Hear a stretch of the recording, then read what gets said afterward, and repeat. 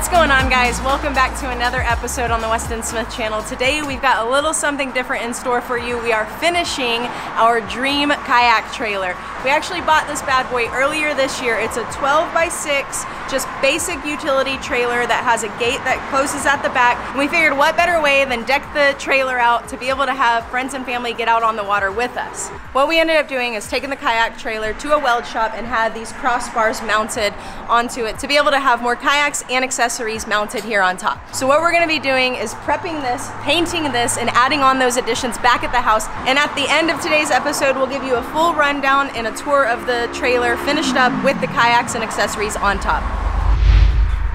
Guys, so first things first, we're gonna go ahead and get the trailer prepped and ready, mask it off, tape it off, and we've got some just Krylon Fusion spray paint. We're going gloss black since it's a lime green with kind of a high shine on there. Needless to say, we found a paint booth out here. We're trying to stay out of the 100-degree Texas heat, and we're at like an abandoned bank. So we figured it's as good a place as any. Won't get overspray on anything really, so let's go ahead and get this thing taken care of.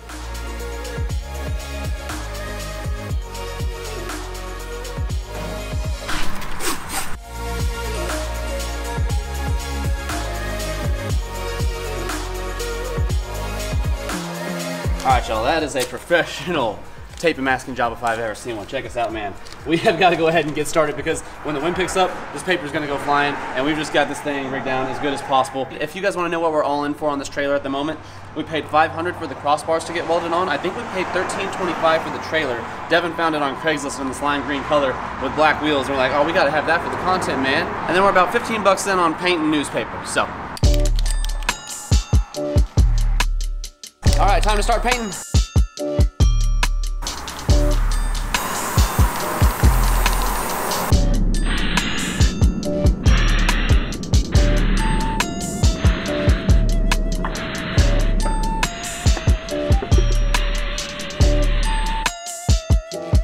All right, y'all, first coat's done. We're going for function over form on this one, but check that thing out. I think this is gonna look pretty mean when we get all this paper off here.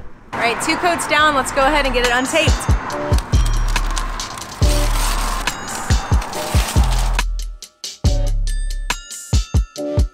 It's looking pretty good. All right, guys, back to the house for phase 2. Quick pit stop at the storage unit. I'm actually grabbing one of the bona fide kayaks. That way we can put it on here once we've got the accessories mounted. And yeah, so let's get it loaded up. Did you know that 90% of all uploaded YouTube videos will never reach 1,000 views? Quick Cane's break. Devin's out running some errands, and then we are going to go ahead and start installing the accessories on the trailer. Hey, Bill, I'm in the mood for a switch up.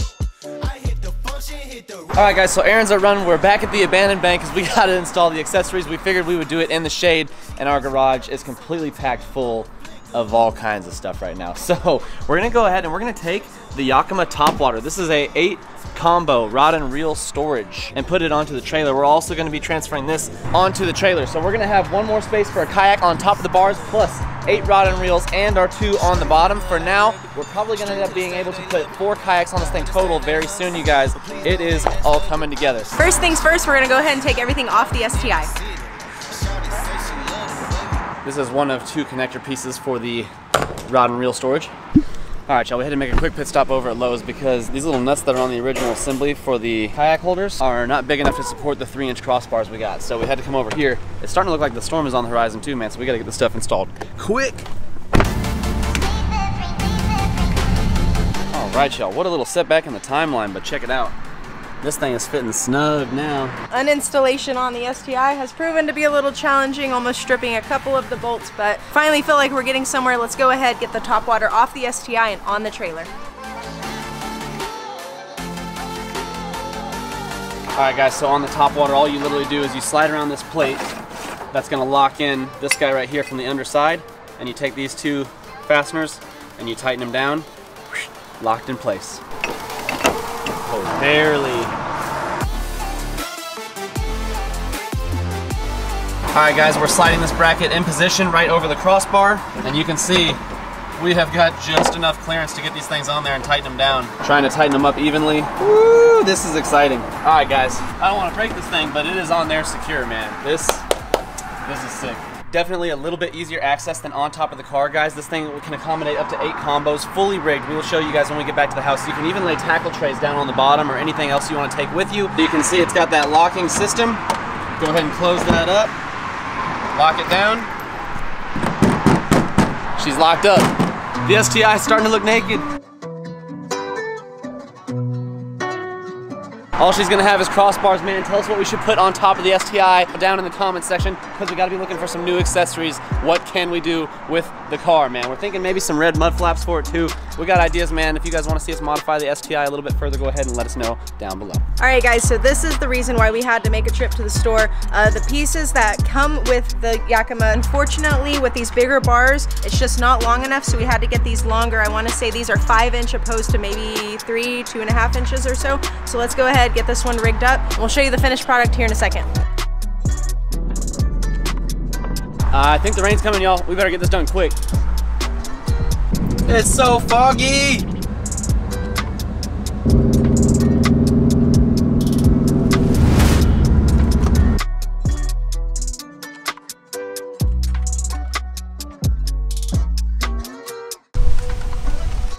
Well, good timing on that.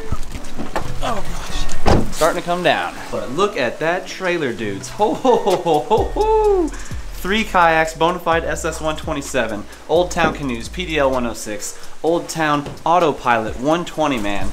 It is about to be a party. And we got 8 combos on here, so we can really go have fun, do some awesome challenges, and just good times out with the kayaks, man. The thing turned out so good. And we're also gonna leave open the option to take our last Bonafide out on the top here and maybe take this off. Nothing's really set in stone, man. Let us know what else we should do to deck out this trailer. So now that we've got the tailgate back on there, you can see the Bonafide literally locks in perfect. It noses up through here. There's gonna be no shifting, and it backs right up to the end of the gate. So you don't even have to strap the Bonafide down. It's perfect. Now, the PDL 106, it's got that rudder, and that will bash up against the tailgate and could potentially damage it. So what we're gonna have to do with the PDL 106 is just strap it to the front. That way it doesn't slide back. Same thing with the one on top, the Autopilot 120. We're gonna use the supplied Yakima straps that come with the Big Catch kayak accessory. And so we'll actually be able to strap the Autopilot 120 down to each one of those, and that way it won't shift forwards or backwards at all either while driving, so it's not going to hit the back of the tailgate, and it's also not going to fly into the truck. So, all right guys, we wanted to give you the full tour out there in the sunshine, but there's not much sunshine left, man. So we're going to show you guys how you can deck this thing out with some combos for your travels, and then we're going to go ahead and call it a day. So these straps that are built in, rubber straps, I just set those to the side. We're going to start with a bait caster. I like to set the reels face down, that way all the weight is on the underside. So there's one combo. Then we're gonna stagger these. I'm just gonna show you 3, but we've put 8 in here before. So this is actually a spinning setup. Let's go ahead and set this one down. Put the butt into the rod. There's these individual seats. You can see right here how there's a little recession. That allows those rods to sit in there nice and secure. So that's rod number 2. Now we just go back and forth. And if you stagger the reels, you've got enough room for all 8 combos. You wouldn't be able to put all 8 in facing one direction because the reels would be too cluttered and take up too much space. That's why we go back and forth with it. So we're gonna toss this one in. This one is actually very important, guys, because this is a 7'10". This is just about an 8-foot rod. This is a big swim bait rod, and check this out. It's gonna go in here with room to spare. So literally, I've even put our 8-foot heavy rod in here. Now what I'm gonna do is I'm gonna put that strap back over the rods. You can see it keeps them pinned down nice and secure. We're gonna go from the front to the back. That way tips are secured, butt ends are secured. There's gonna be no shifting while you're driving. And I mean, we've taken these things off-road in the STI and they've been completely fine. So now you've got your rods and reels locked down safe and secure. Close this bad boy, lock it up. This might as well be out there in the rain, man. I mean, it is that awesome. It's covered. You don't have to worry about your gear. It is one of the things that has really taken this kayak trailer over the top and made this our dream setup, guys. We hope you enjoyed this episode. Stay tuned for future videos showcasing this on a lot of our trips with a lot of friends. Don't forget to subscribe and hit the notifications bell so you see those guys. We'll catch you tomorrow.